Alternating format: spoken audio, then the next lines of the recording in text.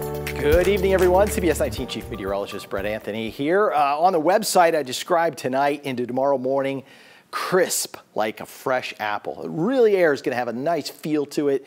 Low humidity, temperatures in the upper 30s at Sulphur Springs to around 43 in Tyler, 40 at Gilmer, 46 Nacogdoches overnight tonight. Carthage down to 44, Lufkin at 47.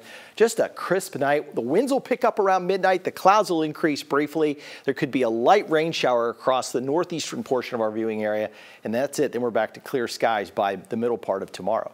61 right now. We have a wind out of the northeast, and that's because this frontal boundary is set up over deep East Texas, and it's going to stay there. There's a little system that's tracking right here through western Kansas, and it's dragging a reinforcing shot of cooler air with it. When that goes by, this high pressure system starts to exert its influence all the way down to the Gulf Coast. So let me show you what I'm talking about here. This is tonight at 11 o'clock. There's the system.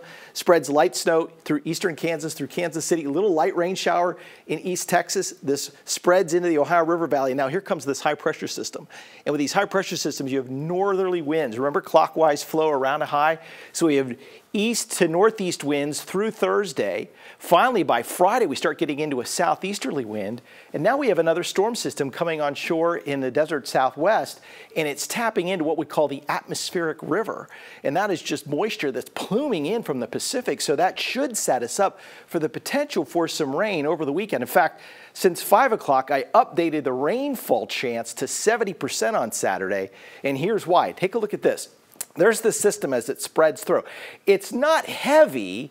It's generally light rain. It might not amount to more than 1/4 of an inch unless we can get a thunderstorm. But it is gone by Sunday. We'll have a breezy, cool northwest wind, and Sunday's high 61. All right, tonight, partly cloudy, small rain chance overnight. 43 for the low. Northwest winds generally at about 5 miles an hour, except around midnight they'll pick up to about 10 to 15 miles an hour. We'll have a cooling breeze tomorrow, mostly sunny skies and a high of 57. But these north winds sustained at 10 to 15, gusting at times to 25 miles an hour. And your Baylor Scott and White Texas Spine and Joint 7-day forecast looks like this. 57 breezy tomorrow, then 54 with thick high clouds on Thursday and a morning low around 32.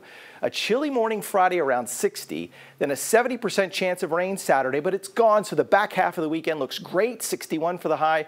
Monday, Tuesday right now, just a few clouds, and it looks generally dry.